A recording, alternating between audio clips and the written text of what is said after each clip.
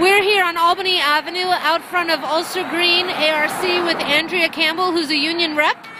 Tell us, Andrea, what are you out here hoping to accomplish today? Well, we're currently in a contract dispute with Ulster-Greene ARC. It is really only a wage and health reopener, and we're unable to meet on wages. But our walk is really about quality care. We have high turnover at this site because wages are extremely low and employees can't afford to work for $9 or $10 an hour and support a family. So we're looking for quality care for the people that we serve, and that includes longevity of employees.